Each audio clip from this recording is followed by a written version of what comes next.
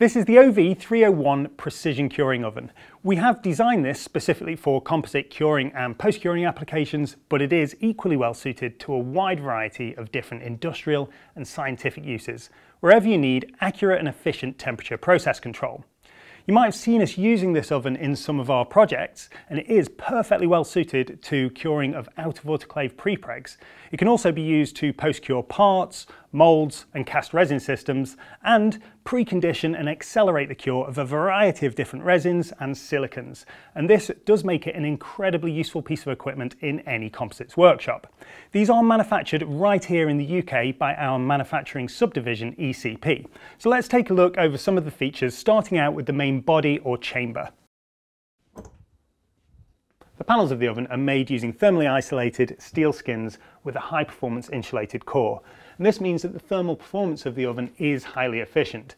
The internal dimensions are 1070mm in width, 500mm in height, and then 430mm in usable depth.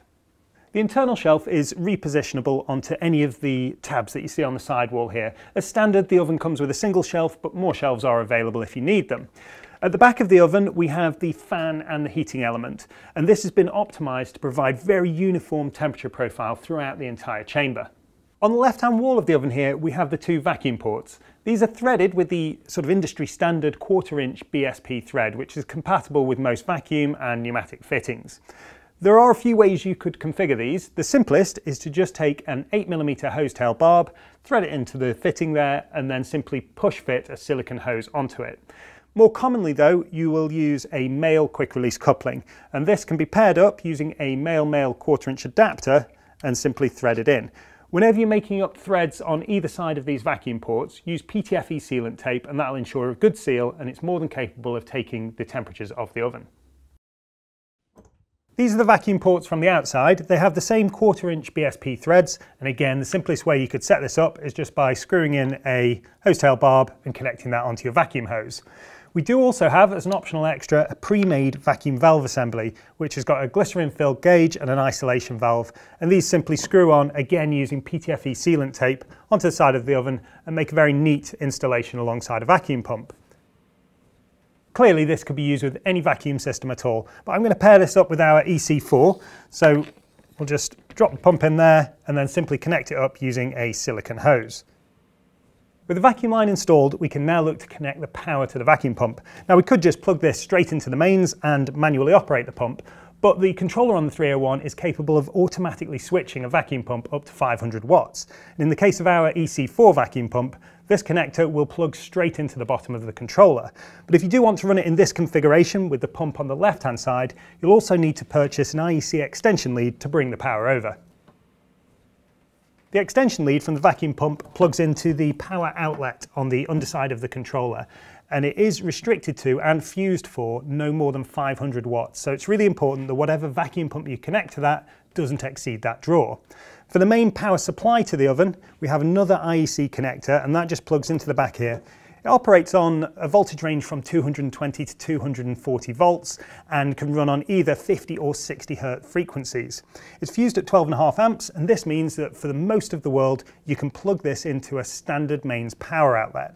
However, if you are on a 110 volt supply, such as in the United States, you can't just plug this into a normal wall socket, you will need a high voltage supply. Now, most of the time that can be easily installed, but please speak to an electrician beforehand to see if this is an option for you. So we're all connected up, let's now power up the controller. The controller has been developed in-house by us specifically for this oven, and its advanced user interface is vastly more intuitive than your typical industrial controller. So if we look at the home screen here, we've got the settings at the bottom, and this is where you can configure things like the units and set points, so maybe you want to change it to Fahrenheit, change date and time, and that sort of thing. But then we have the main operating modes. So we have the standard operating mode and the program operating mode. Standard operating mode runs like a conventional oven, so it just targets a single set point temperature. Whereas in the program mode, this is where you can configure multiple steps in temperature, adjust the rate of change, and create complex cure profiles. And this is what's known as ramp and soak control. So let's first take a look at the standard operating mode. You can set the target temperature here at the top, anywhere between 20 degrees and the maximum operating temperature of 200 degrees Celsius. and then you can run it with the timer off. This is where it will just run continuously until you manually turn the oven off. Or if you set the timer, it will run for a predetermined amount of time before switching itself off. If we now look at the program operating mode, it's pre-programmed with a number of ramp and soak programs that match up to many of our products. So if you just wanted to run, say, a cure cycle on XC110 prepreg, you would just find that program in the list, double tap on it and press run. And once you press run, it's now starting the ramp and soak program for that particular material. Should you need to edit or create a new profile, this is really easily done and requires no prior knowledge of industrial control. But of course, the support material does go into detail on this process should you need it. You can also automatically operate a vacuum pump. So if your process is running a vacuum pump, you can set it to shut the vacuum pump off at the end of the programmed cycle or at the end of the timer cycle when running in standard mode. And that's just done by toggling the automatic mode at the bottom here on the pump. To manually control the pump, to turn it on and off, you've got a switch in the top corner here, and that just turns the pump on or off. Another great feature of this oven is its ability to data log. If you insert a standard USB memory stick into the front of the oven, it will detect that and automatically start logging the chamber temperatures onto a CSV file on the stick. In addition to that, you can also add a second auxiliary probe. So that's plugged into the front here, and then you just feed this line through the seal on the door and attach it to your load. And this allows you to log the temperature of the load itself alongside the chamber temperature. So that covers the main features of the OV301. And as I mentioned earlier, these are manufactured in-house. So any part of this oven would be available as a spare part if you needed it.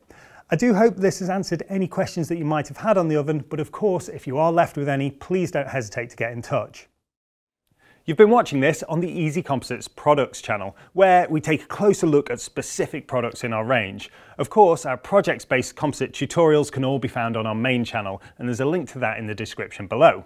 For further information about this product, or to place an order, please visit the Easy Composites website.